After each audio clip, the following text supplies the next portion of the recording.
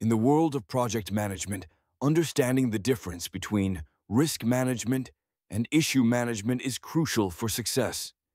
Risk management is all about anticipating potential problems before they arise.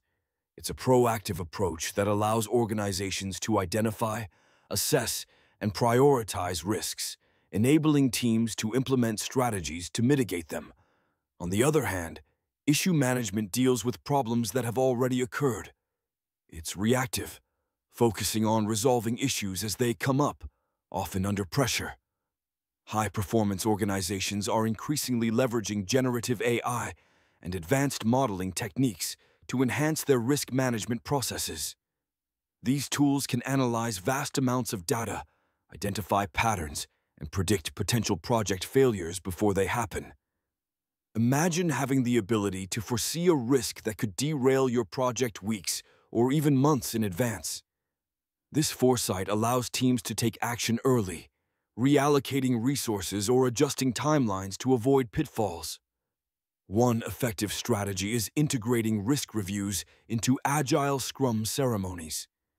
During sprint planning or retrospectives, teams can dedicate time to discuss potential risks associated with their current tasks. By making risk assessment a regular part of the workflow, teams foster a culture of awareness and accountability. It's not just about identifying risks, it's about creating a shared understanding of them across the team.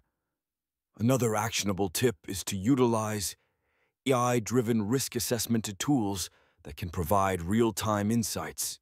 These tools can evaluate project data, team performance, and external factors to generate risk scores. By prioritizing risks based on their potential impact and likelihood, teams can focus their efforts where they matter most. This data-driven approach not only enhances decision-making, but also empowers teams to allocate resources more effectively. Moreover, fostering open communication is vital. Encourage team members to voice concerns about potential risks without fear of judgment. This creates an environment where everyone feels responsible for risk management. When team members are engaged in the process, they're more likely to spot risk early and contribute to solutions. Lastly, continuous learning is key.